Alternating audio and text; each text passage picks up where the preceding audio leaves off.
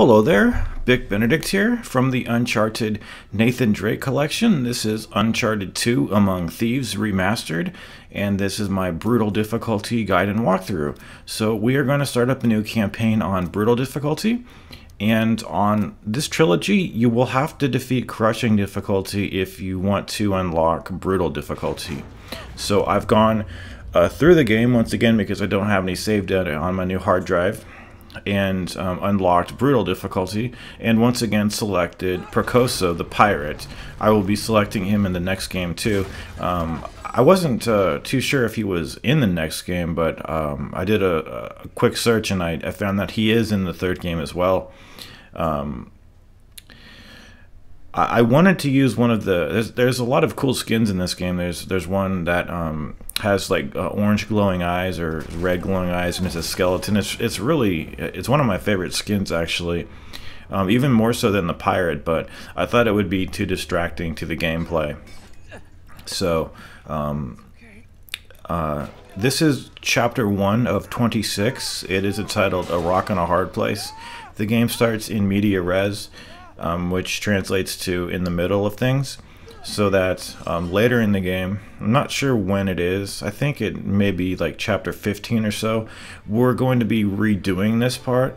But to Naughty Dog's, Naughty Dog's credit, you don't have to do all of this, and you do it more speedily than you do it here. And if you're wondering why the character moves so slowly, he doesn't typically move that slowly, guys. He's just been through a literal train wreck, and he's very, very weak. So it's a miracle that we're able to get out of here in the first place.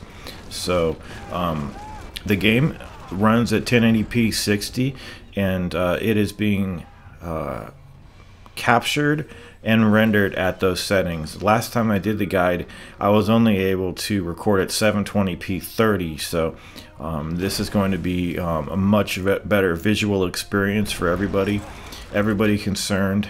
There's going to be better gameplay. I have got all of the treasures. There's a whopping 101 treasures on this game. I'm going after the treasures. It's usually something I don't do, but I found it. I find it kind of fun to do while I'm going through crushing difficulty. Yeah, the treasures, like I said last time, they're hid so well. Some of them are plain, like the first one that you see over here. Well, you won't see it because I've already picked it up. And it should go without saying too that the rewards that you get for collecting treasures and beating certain difficulties, I will never use any I will never equip any guns that I don't have to beat brutal difficulty. That is, I consider that cheating, and it's something that if I have to do that, then there's no point of even doing a guide. So I never select any of the guns. It's, why do that? I'm just here to have fun. When I play these games, they make me like genuinely happy, and not that many things in this life make me happy. So I just play what makes me happy. In this game and so many other games, they just make me happy. It's as simple as that. I find enjoyment in doing it, and it just makes me laugh. These games are just so well made, and they're so fun. Absolutely so fun. So anyway, there's going to be just one guy to fight on this chapter, so I'm going to be switching my shoulders over here. There's a ton of things that they changed in this game that I can't I don't have the time to talk about in this video since it's pretty short. I don't know how that happened, but I'm kind of glad that it happened, so I didn't have to edit out any deaths. I remember last time that guy killed me on brutal difficulty. Also, Precoso the pirate is unlocked not by collecting any treasures, but just by beating hard difficulty. So I really like that skeleton boy. I was tempted. I even started to do the guide with the skeleton. There's actually like over 5 skeletons. There's like Genghis Kong, Sir Francis Drake. There's one skeleton with a beret. They're really cool. But I thought, let's just keep the pirate. Pirates of the Caribbean, man. Pirates, land fucking ho. Pirates of the Caribbean. Pirates all the way. You know, let's just continue with that leitmotif of using the pirate.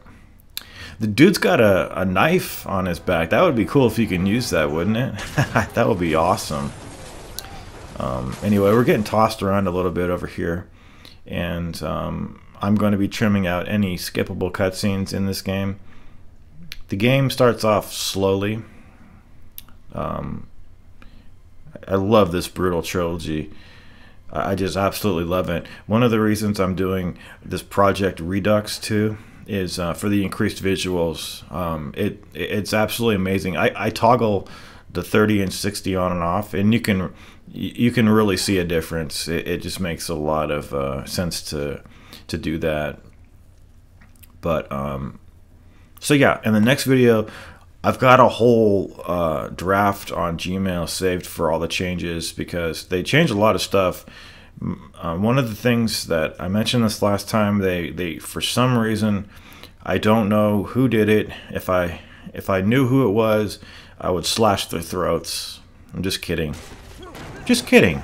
You think I'm really serious about that? No, come on. No, but they removed the center camera feature, so you cannot reset the camera in this game and in the third game. How do you like that? I don't really care for it too much. In fact, it really makes me mad.